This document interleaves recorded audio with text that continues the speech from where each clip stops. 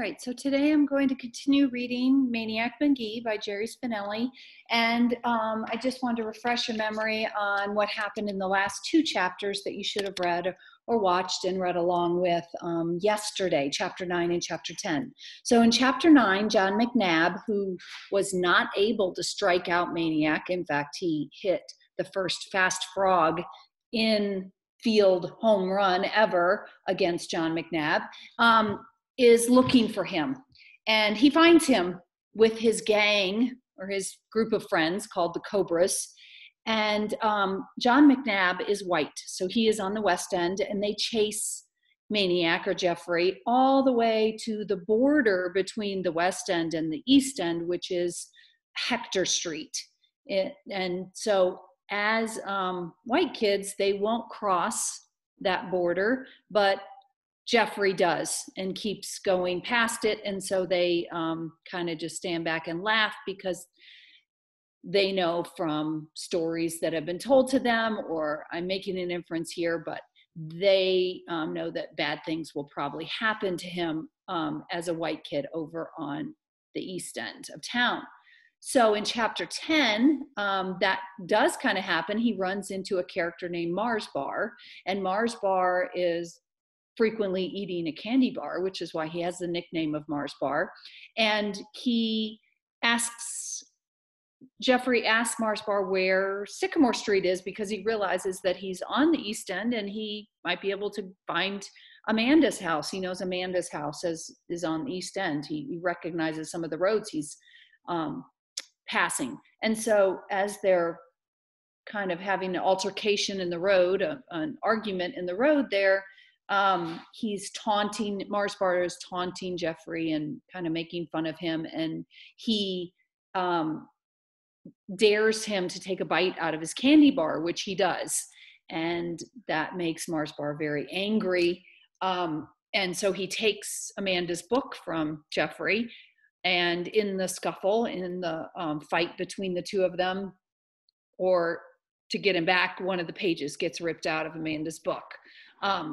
When this happens, there's a lady that lives on the street where they are, and she comes out and stops it and kind of breaks it up and gets Mars Bar to give the page back to Jeffrey. But of course it's ripped and it's been crumpled, and so it's not in good shape to give it back to Amanda. So he's a little upset about that, but she does break up the fight, and Mars Bar goes off one way, and she tells Jeffrey that he should probably leave and get out of the East End and go back to the West End where he belongs. So we are going to be reading chapters 11 through 14 today. And as we read, or after we read chapters 11 through 14, there are some vocabulary and comprehension questions that go along with these 4 chapters. I went through and highlighted, and I'm going to put this in the instructions as well, highlighted the things that you might need to refer back to when you're answering some of the questions or when you're doing the vocabulary. So I wanted to give you my color coding key so you would understand how I color coded, how I highlighted things, or why I highlighted things in different colors. So if you see here the bluish purple word prospects toward the bottom of this page, in the beginning of chapter 11, that is a vocabulary word. So all the vocabulary words that I was able to find, I highlighted in blue or purple. There was one I wasn't able to find. We'll see if I can find it as I read through with you right now. It was the word solemnly that we need to find. So I'll look for it, and if I find it, I will highlight it in blue as well. Sometimes you'll see some words highlighted in this pinkish color. Those are, there's one part of your assignment that you have to say who said certain quotes within the book. So those are the quotes that you need to say, the character who was saying those particular words. Another thing that you'll see, or another color that you'll see with highlighting, is this orangish color here. There is a part where you have to say the effect of a certain cause in the book, and this is the effect, and you have to write what the cause is, what made that happen, why did this certain thing, like Mars Bar's eyes going as big as headlights, why did that occur? Okay, so all of those are going to be highlighted. Cause and effect are going to be highlighted in orange, words are going to be highlighted in blue, and quotes are going to be highlighted in pink. There is one that actually the same words have two different answers. One is a quote and one is a cause and effect. So I highlighted part of it pink, part of it orange to kind of help you see the different parts of it there so you can find your answers. Okay, so chapter 11. Now what? Maniac uncrumpled the page, flattened it out as best he could. How could he return the book to Amanda in this condition? He couldn't, but he had to. It was hers. Judging from that morning, she was pretty finicky about her books. What would make her madder? To not get the book back at all, or to get it back with a page ripped out? Maniac cringed at both prospects. He wandered around the East End, jogging slowly, in no hurry now to find 728 Sycamore Street. He was passing a vacant lot when he heard an all too familiar voice. "Hey, fish belly." He stopped, turned. This time Mars Bar wasn't alone.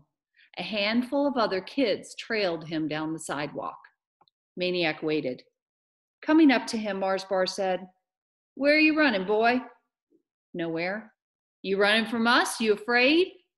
"No, I just like to run." "You want to run?" Mars Bar grinned. "Go ahead, we'll give you a head start." Maniac grinned back. "No, thanks." Mars Bar held out his hand. "Give me my book." Maniac shook his head. Mars Bar glared. "Give me it." Maniac shook his head. Mars Bar reached for it. Maniac pulled away. They moved in on him now. They backed him up. Some high schoolers were playing basketball up the street, but they weren't noticing. And there wasn't a broom-swinging lady in sight. Maniac felt a hardness against his back. Suddenly his world was very small and very simple. A brick wall behind him, a row of scowling faces in front of him. He clutched the book with both hands. The faces were closing in. A voice called, "That you, Jeffrey?" The faces parted. At the curb was a girl on a bike.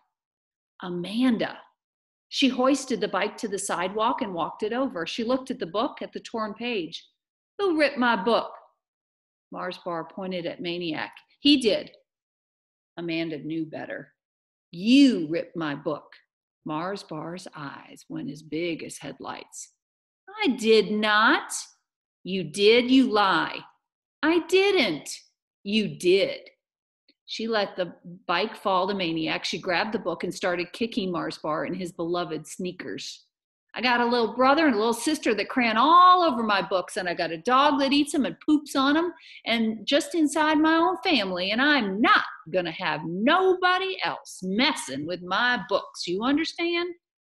By then, Mars Bar was hauling up the street past the basketball players who were rolling on the asphalt with laughter. Amanda took the torn page from Maniac. To her, it was a broken wing of a bird, a pet out in the rain. She turned misty eyes to Maniac. "It's one of my favorite pages." Maniac smiled. "We can fix it." The way he said it, she believed. "Want to come to my house?" she said. "Sure," he said. Chapter 12. When they walked in, Amanda's mother was busy with her usual tools, a yellow plastic bucket and a sponge. She was scrubbing purple crayon off the TV screen. "Mom," said Amanda, "this is Jeffrey." She whispered, "What's your last name?" He whispered, "McGee." She said, "McGee." Mrs. Beale held up a hand. "Hold it." She went on scrubbing. When she finally finished, she straightened up, turned, and said, "Now what?" "Mom, this is Jeffrey McGee, you know." Amanda was hardly finished when Maniac zipped across the room and stuck out his hand. "Nice to meet you, Mrs. Beale." "Mrs. Beale." They shook hands. Mrs. Beale smiled. "So you're the book boy." She started nodding. "Amanda came home one day. 'Mom, there's a boy I loaned out one of my books to.'" "Loaned a book? You?" "Mom, he practically made me. He really likes books. I met him on..." Mom, Amanda screeched. I never said all that. Mrs. Beale nodded solemnly. Well, there's that word I was looking for. It's in this quote. Oop. Sorry, it made the whole thing. I'll go back and fix that. No, of course you didn't, and gave Maniac a huge wink, which made Amanda screech even louder until something crashed in the kitchen. Mrs. Beale ran. Amanda and Maniac ran. The scene in the kitchen stopped them cold. One little girl, eyes wide, standing on a countertop. One little boy, eyes wide, standing just below her on a chair. One shattered glass jar and some stringy, pale-colored glop on the floor. One growing cloud of sauerkraut fumes. I'm going to share with you what sauerkraut is because it's probably not, it might not be a word you're familiar with. It is a type of cabbage that is brined or pickled in vinegar and other spices, and so it's like a salad, and usually it's served cold, and it could come in jars. All right, I just wanted to show you I fixed that.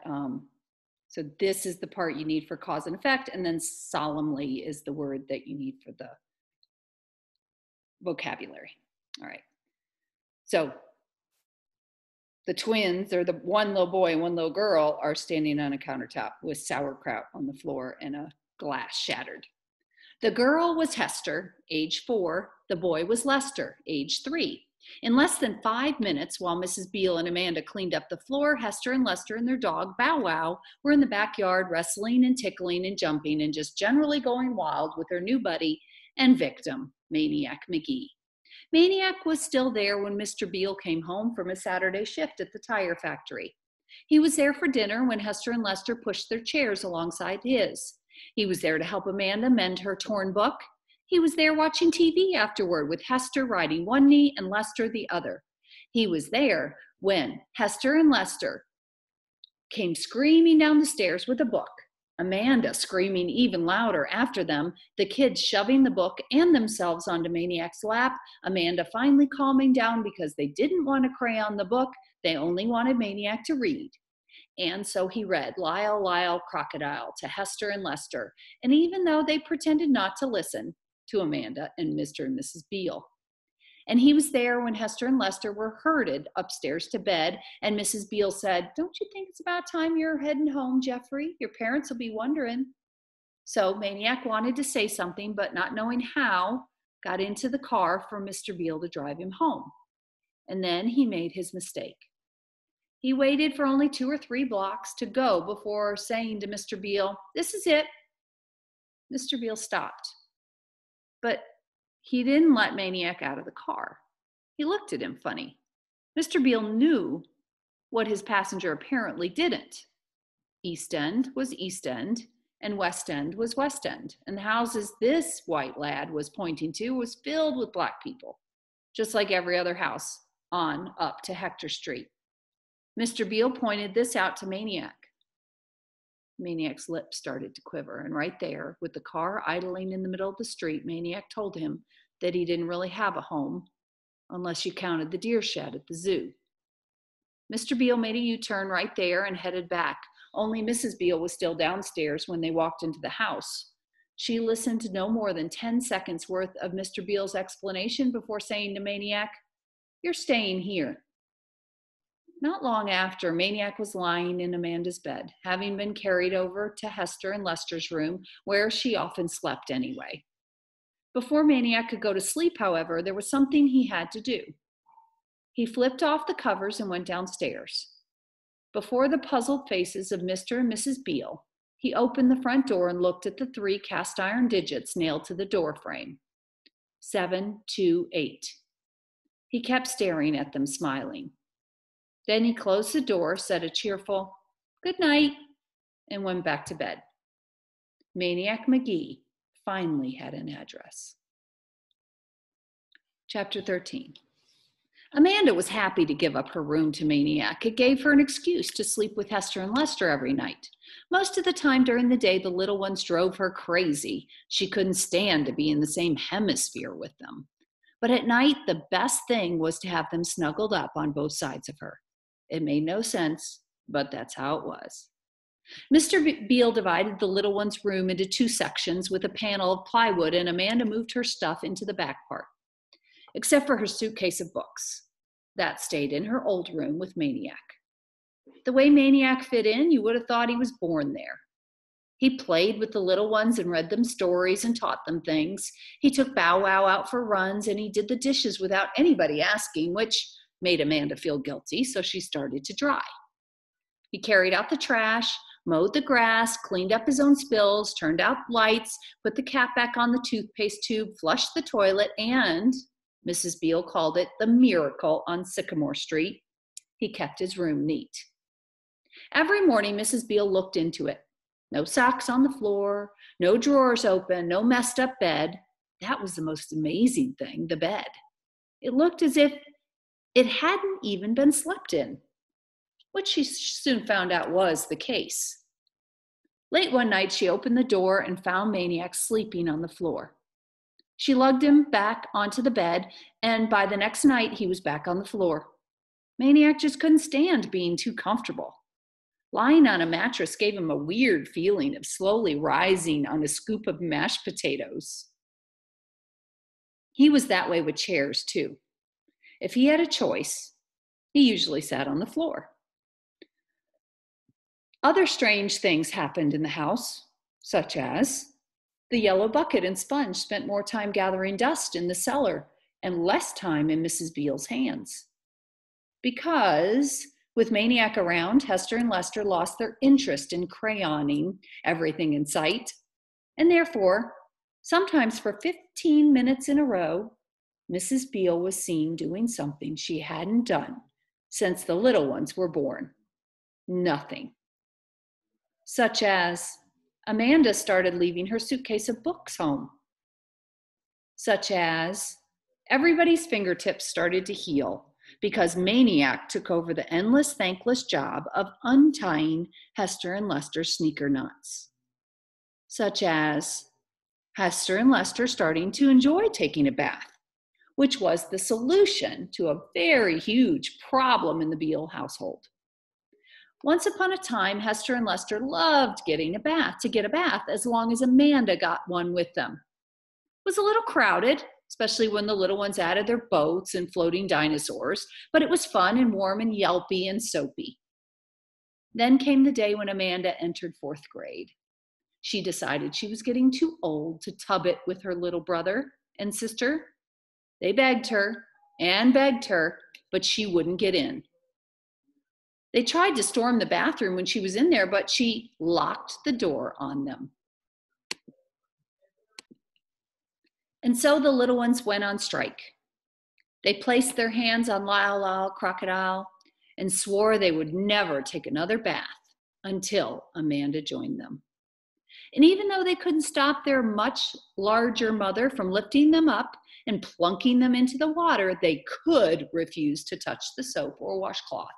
They could make her do it. And they could sit there all stiff with their chins down in their chests and their arms folded tightly and their legs clamped together. And if their mother wanted to wash their armpits, she would have to get a crowbar and pry their arms up because they sure as heck were not going to move. That's the way it was for a long time until Maniac arrived. On that first Sunday, as soon as the little ones found out that their new pal had slept over, they mobbed him. Jeffrey, get a bath with us, will ya? Maniac replied, sure, okay, not thinking much about it. After all, it was still before breakfast. But the little ones never let up, and at exactly 9:15 a.m., the three of them got into the tub. By the time they got out, it was too late to go to church and almost lunchtime. From then on, the baths usually took place at night. Sometimes Mrs. Beale would poke her head in and stare, one little black girl, one little black boy, one medium white boy. And she would smile and wag her head and sigh. Never saw such a tub. The time she heard Hester and Lester yelling for help, though, she was downstairs. She came running. What's the matter? The little ones pointed. Look. She looked. Maniac was covered with blotches.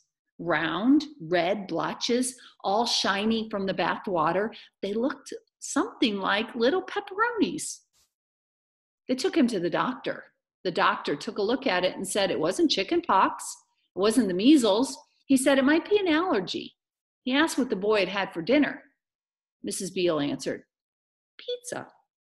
Well, the doctor chuckled. Can't be that. Can you imagine a youngster getting sick on pizza? Everybody laughed. Besides, said the doctor, this would have shown up on him since he was little. Most likely every time he came near a pizza. He turned to Maniac, still chuckling. You have eaten pizza before, haven't you? Maniac had a funny expression on his face. He looked around. Everybody was staring at him. The silence grew longer. Eyes grew wider. And that's how they found out that Maniac was allergic to pizza. Chapter 14. Maniac loved his new life.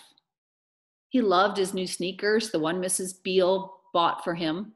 He loved the new quietness of his footsteps as he trotted bow wow through the early morning streets. He loved the early morning, the before the working people time, he called it, when even those who went to work the earliest were still sleeping behind their second-story shades, when it seemed as if the whole world had been created just before he woke up on his bedroom floor. The red brick rows of houses, even the windows resting from faces, the cool, silent sidewalks and streets, so quiet you could hear the water running far below the sewer grates, while the sun shinied up the rain spouts. He loved the silence and solitude. But he also loved the noise, which came later in the day. He loved the sound of pancake batter hissing on the griddle. He loved the noise of the church they went to on Sunday mornings, a church called Bethany, when the minister would thump on the pulpit and the people would call out, Amen. And the choir would swing this way and swing that way, and they would sing, Hallelujah to the people, and the people would sing, Hallelujah, right back to the choir. And everyone just got happier and happier, and it all made him want to do more than run. So one day he just jumped himself up onto the pew bench and threw his arms to the sky and shouted at the top of his lungs, Hallelujah, Amen. And this time nobody looked funny at the crazy kid yelling by himself. Then two members of his own family, Hester and Lester, jumped onto the bench with him and shouted, Hallelujah, Amen. And everybody laughed and clapped and sang. He loved the 4th of July block party, when the whole East End converged for a day and night of games and music and grilled chicken and ribs and sweet potato pie and dancing until the last firecracker and then some. Maniac loved the colors of the East End, the people colors. For the life of him, he couldn't figure out why these East Enders called themselves black. He kept looking and looking, and the colors he found were ginger snap and light fudge and dark fudge and acorn and butter rum and cinnamon and burnt orange, but never licorice, which to him was real black. He especially loved the warm brown of Mrs. Beale's thumb as it appeared from under the creamy white icing that she allowed him to lick away when she was frosting his favorite cake. He loved joining all the colors at the vacant lot and playing the summer days away, stickball, basketball, football. Half the time he forgot to go home for lunch. One day a new kid, tall and lean, came to the vacant lot spinning a football. He spotted Maniac and stopped cold. He came closer, bent over, stared, then he broke out in a billboard grin and called out, Hey everybody, remember I said about that little white dude snatched the pass off me in gym class? Here he is, this is a dude. And this, of course, was hands down. The first thing Hans did when they chose up sides was to pick Maniac for his team. You crazy, Hans, a high schooler laughed. He's just a runt. His peach fuzz ain't even come in yet. Everybody laughed. But Hans took him anyway and played quarterback and threw passes to Maniac all day long. They huddled and scratched their plays in the dirt. Down to the tin can and break for the goal. Stop and go at the rock. Curl around the junk tire. If Hans' pass was anywhere near Maniac, if Maniac could get at least 2 fingertips on it, the ball was as good as caught. The high schoolers and junior hires went crazy trying to stop him. Nobody kept official records that day, but legend has it that by the time Amanda Beale showed up and called, "Jeffrey, dinner," Maniac had scored 49 TDs. And when they played stickball and they saw him poling the ball out to the street and into backyards, they started putting two and two together. And somebody came up to him and squinted in his face and said, "You that Maniac kid?" Somebody else said, "You that Maniac?" And pretty soon everybody was saying it, including Hester and Lester. And finally in the kitchen one day, as he licked white icing from her thumb, Mrs. Beale said, "You that Maniac?" He told her what he told everyone. "I'm Jeffrey. You know me." Because he was afraid of losing his name, and with it the only thing he had left from his mother and father. Mrs. Beale smiled. "Yeah, I know you all right. You'll be nothing but Jeffrey in here, but," she nodded to the door, "out there, I don't know." She was right, of course. Inside his house, a kid gets one name, but on the other side of the door, it's whatever the rest of the world wants to call him. All right, that takes us to the end of chapter 14. You have today, Wednesday, and tomorrow, Thursday, to complete your assignment, which is the vocabulary and the comprehension that I showed you as we went along. Have a great day.